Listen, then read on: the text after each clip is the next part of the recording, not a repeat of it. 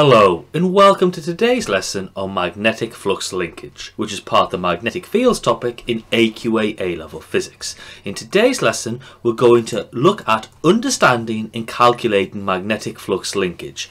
So if we're successful and learn in today's lesson, we can detail the definition and calculation for magnetic flux, understand what magnetic flux linkage is and how it can be calculated, and then calculate the magnetic flux and the magnetic flux linkage of a rectangular coil rotated in a magnetic field, which falls into the following part of the AQA A-Level Physics specification in the magnetic field section, magnetic flux and flux linkage. So particle accelerators, which we've looked at in previous examples, use magnetic fields to deflect charged particles. The magnetic fields deflect the charged particles as they act perpendicular to the motion of the charged particles.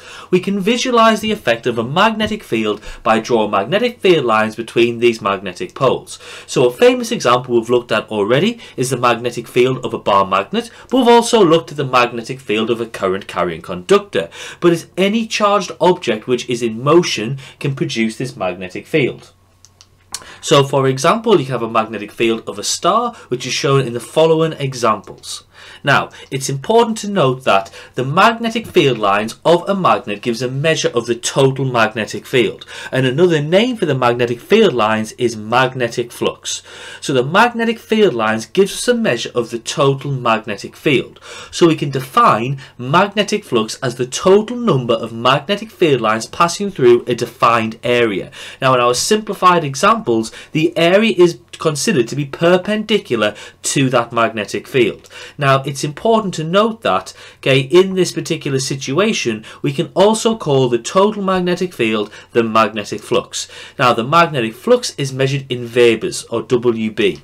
Now this defined area can be any area. Now it tends to be the area that's the most suitable to the situation or the question asked. So a definition of magnetic flux is a measure of the number of field lines passing through a defined region of space which you yourself can define.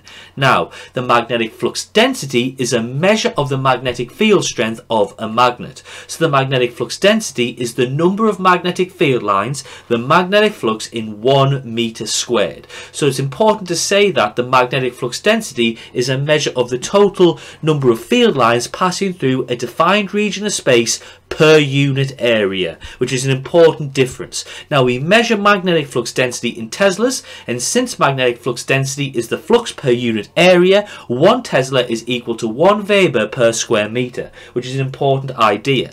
Now the magnetic flux is the total number of field lines in a defined region perpendicular to the magnetic field. The magnetic flux gives an indication of the total magnetic field of a magnet, and we measure this magnetic flux in Webers or WB. And we give magnetic flux the symbol phi.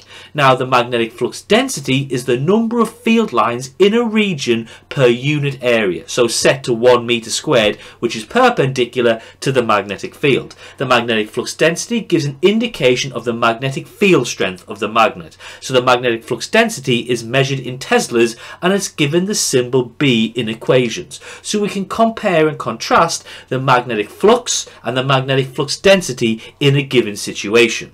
Now we can link these two quantities with an equation, which is magnetic flux is equal to the magnetic flux density times by the area. So if we put our symbols in, we can say Webers is equal to Teslas times by meters squared. So we can put our symbols in to say phi is equal to B times by A. Now we can rearrange this and make magnetic flux density, or B, the subject. So we can say B is equal to phi over A, and this equation makes sense as the magnetic flux density is the flux per unit area. Now, if we consider an infinitely thin shape, such as a 2D sheet in a magnetic field, in this example we've assumed this shape to be perpendicular to the magnetic field. So we can work out what phi is, the magnetic flux, by doing the flux density times by the area. However, what happens if this sheet is not perpendicular to the magnetic field? Well, we've got to use some trigonometry. So in this example, the shape is at an angle theta to the magnetic field, as shown on this diagram.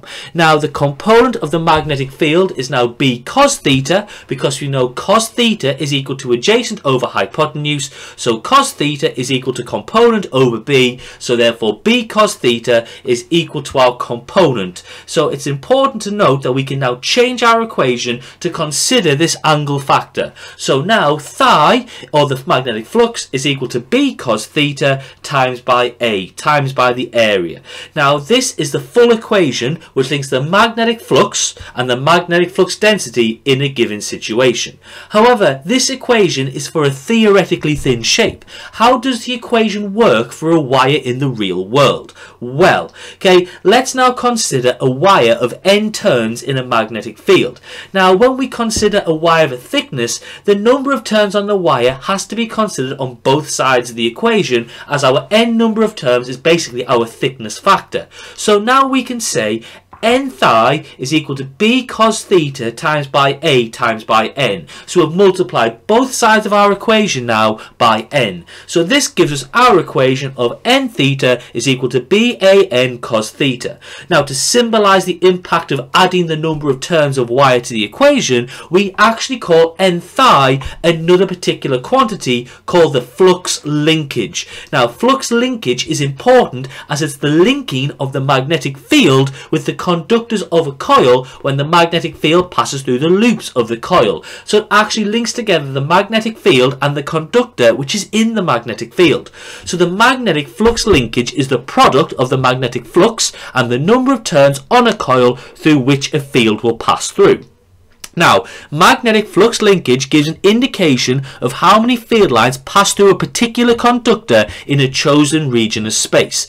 Now, even though turns of wire is a dimensionless quantity, it's just a number, we call the units of flux linkage Weber turns to differentiate between magnetic flux and magnetic flux linkage. So remember, when given an answer for magnetic flux, give it in Webers, but when given an answer for magnetic flux linkage, we give your answer in Weber turns, even though Webers and Weber turns have the same SI base units.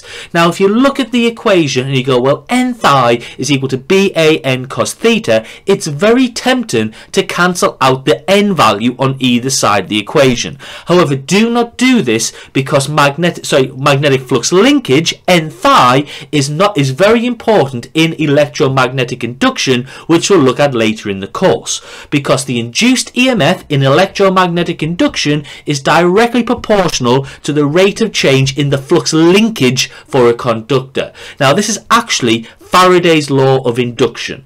Now it's important to note that flux linkage is altered by the magnetic flux density of the magnetic field, the area of the coil of wire and the number of coils of the wire, B, A and N, and in addition to that the angle cos theta between the flux and the area also reflects your flux linkage, which in layman's terms is the number of field lines a conductor will cut in that chosen region of space. So the greatest flux linkage occurs when the area of the coil is the largest possible, you've got the greatest number of coils in the wire, and the magnetic flux density of the magnet is at its highest, whilst the flux and the coil are perpendicular to each other, because in these situations the number of field lines passing through the conductor is at its highest value. So what have we learned in today's lesson? Magnetic flux is defined by the equation phi is equal to BA, where B is normal to A.